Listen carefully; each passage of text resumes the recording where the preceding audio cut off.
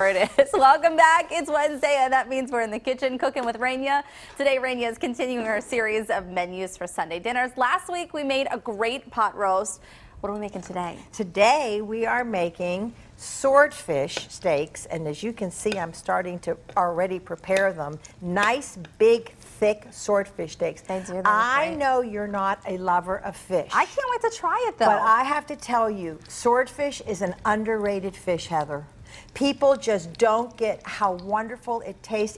They think it's strong, but that's because they've had old swordfish. Fresh swordfish. You gotta get fresh, and you gotta make sure when you buy it, there's always like a blood vein. You don't want that blood vein because you can see this is. Can you see that? It's absolutely pristine, clean. Yes. You just want to have a good piece of fish. So the first thing you want to do is you want to season some flour with salt and pepper. Okay. Good old old-fashioned all-purpose flour. Then you want to dredge this after the flour. You want to coat it in some breadcrumbs. Or egg. And then in the breadcrumbs. These are panko breadcrumbs. These are panko breadcrumbs, and as you can see, I've got a whole lot here because I really, really, really want this coated well. And in here, I've got some canola oil. Okay. So let's do this one last time. I have to tell you, too, your Mississippi pot roast that you made last week, and folks, if you didn't get the recipe or you've never heard of it, you want to look it up from last week. Did you make it? So I went home, I told my husband, I said, I have got to make this for you. It was some of the best pot roast I've ever had. I started naming off the ingredients. He said, oh, my lieutenant, who's their chef at the firehouse. Right. He's the one, their go-to cook. Right. Their lieutenant, Damien Zuch, makes it for them all the time. They request it all the time. No kidding. Oh, I'm so glad to hear that. So, you know, there's a lot of different versions of that pot roast on the internet, and they're all just a little bit different. Right. That one was really good. I think the pepperoncini in that one is what really popped it home. Well, he says that they use hot peppers, and I know we used mild for ours. No, ours was pepperoncini. Was it? Oh, yeah, they were hot peppers. So good. They were hot peppers. So how long are these cooking on each side? So what we want to do here is have an oven preheated to about 375 degrees, and I want to coat these like I just did, bread them, and then put them in some canola oil on medium heat, just medium heat. Okay. And all I want to do at this point, and I think I'm going to find this right here. I just want to flip them very carefully, so that they're browned, but certainly not cooked at all. Okay. And what we want is we want to flip them over, brown them, and then this one's not quite ready. It could be where I have it on the heat. Move it around, and I'll brown them better.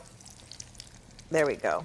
I'm going to put them, once I brown them, and I have this on now, I have it a little higher, I'm going to put them in here, and I'm going to go ahead, and I'm going to put these in the oven. Okay. Okay? So what I'd like to do then is get started on working on my sauce to go with them, but I need the same exact pan. Okay. So get some of the flavor from that. Right. So why don't you bring that over? I'll hold this. Even though these aren't quite as brown as I'd like, they'll get brown in the oven. And so there's no additional oil in here. Is there enough from the pan and stuff to the fish? There's enough from, yes. Okay. There's enough from the pan. And you can add a little bit if you want. And I have some here that I will add. It can't hurt it. So let's just put this here, put a little bit right in here. Okay. Just a little bit. Can you show that on what we're doing? What we're just adding a little bit more olive oil? Just a little bit. Or canola oil. This is canola oil because it won't burn. Okay. And then come on over here and let's put these in the oven. And we're going to let those cook until they're cooked through, and that's going to take at least about 7 minutes because they're good and thick. Now, what I have here in this pan right here is the oil from the fish, a little bit of butter. Okay. Okay. And you know, you're talking about that Mississippi pot roast.